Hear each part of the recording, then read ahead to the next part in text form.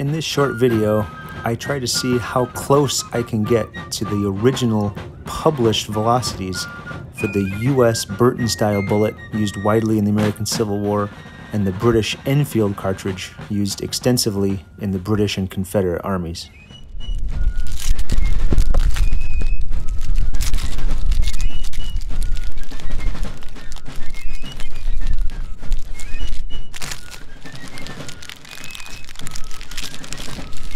I use the historic service charge 60 grains of rifle powder. I'm using Swiss 1F.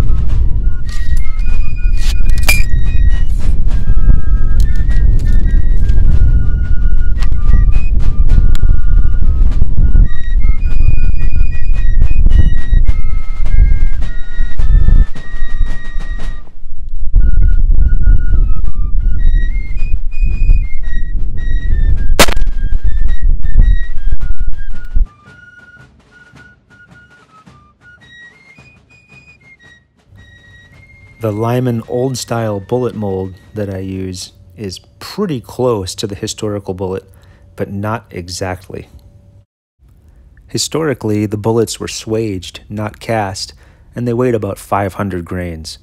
The Lyman old-style bullet only weighs 460, which helps explain why our velocities were a little higher than the historic figure.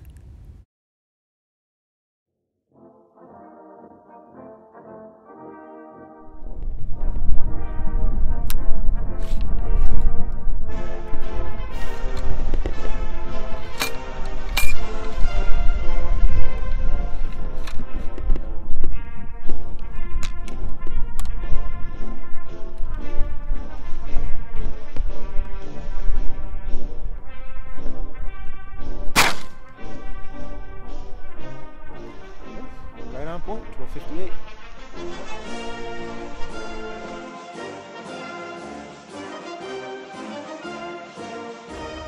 Well, that just worked beautifully. Our velocity of 1258 is within 0.5% of the historic figure of 1265. I love it when experimental archaeology confirms we're doing it right.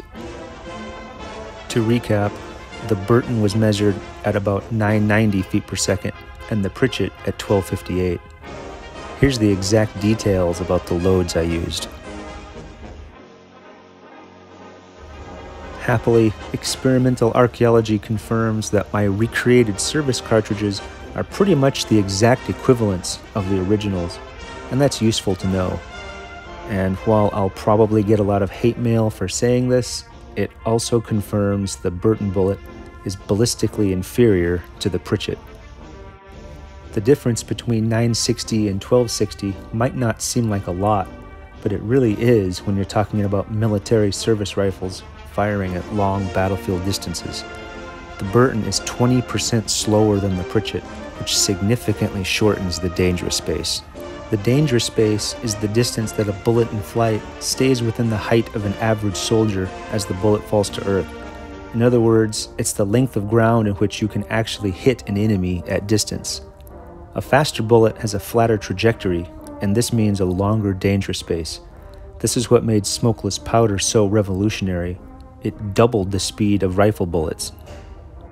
In the American Civil War context, this is all purely academic, because at the absurdly short ranges most Civil War battles were fought at, it didn't really matter if the velocity was 900 or 1200 feet per second.